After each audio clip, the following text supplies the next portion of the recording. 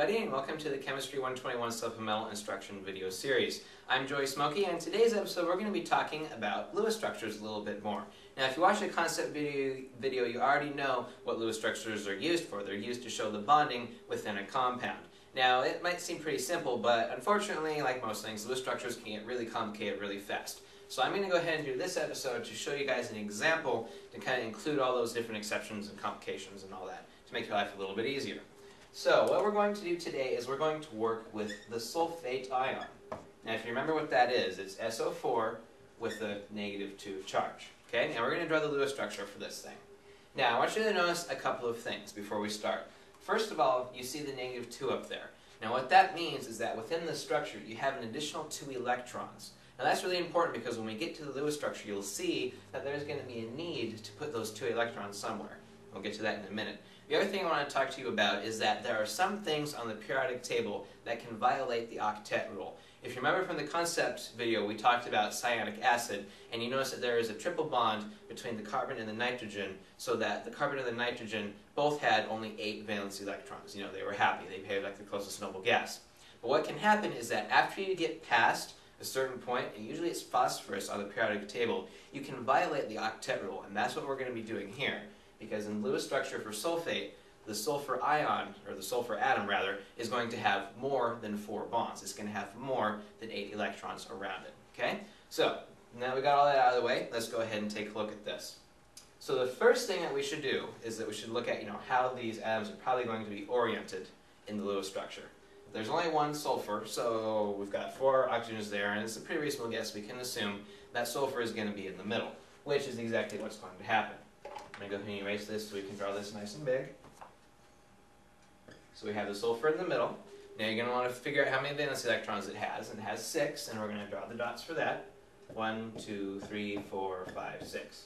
Like that will work, okay? And then we have the 4 oxygens, which we know will be all around the sulfur. So we'll put one there, we'll put one there, and we'll say one there, okay? Each oxygen also has 6 electrons. So we'll do one there, one there. Takes a while when you do the dots sometimes.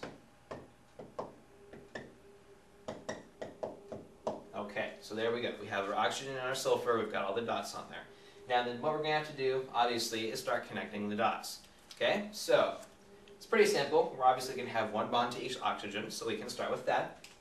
We can say 1 bond there. Remember, each time you do a bond, you're going to want to take away 2 electrons. 1 bond there. 1 bond there, and 1 bond there. Okay, so now that we're at this point, we see a couple of things.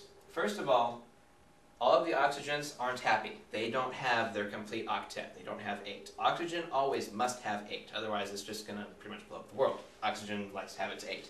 Okay? The other thing we notice is that the sulfur has 2 electrons still around it that haven't been bonded yet. Okay? And remember what I said about sulfur, since it's past phosphorus, it can violate the octet rule. Okay, so what that means then is that we can go ahead and add 2 more bonds to the sulfur. Just like this. Okay, now we notice something. When we look at these 2 oxygens here, we see that their octet is fulfilled. They have all 8 electrons. This oxygen has 4 electrons from these bonds here, because each bond represents 2 electrons, right? And then we have 4 electrons up here. That's 8, so it's happy.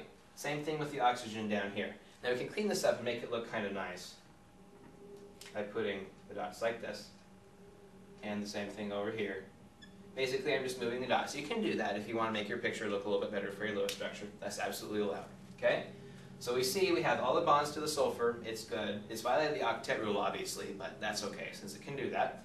These oxygens are happy, but these 2 oxygens are not. They only have 7 electrons. We have the 2 here, and then we have 5 there. Same for both of them.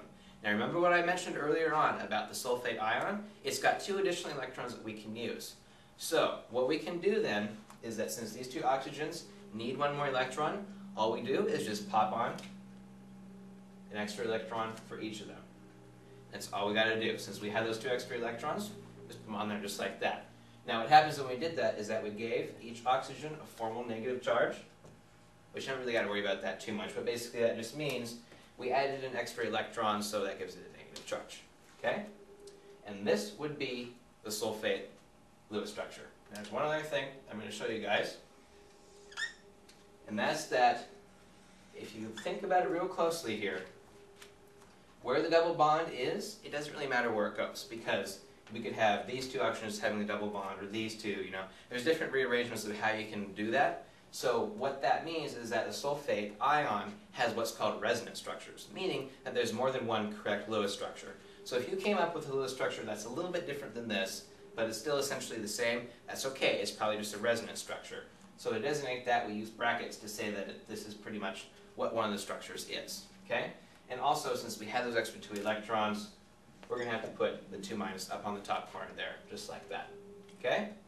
So, there you go. Lewis structures for the sulfate ion. Like I said, it gets a little bit more complicated, but, I mean, it still makes sense. Just think about what's going on with the electrons, where they're going, how things are bonding, and make sure that everything is happy with the octet rule. That's basically all you got to do. Alright? We'll see you guys later. Go out there and practice with some Lewis structures.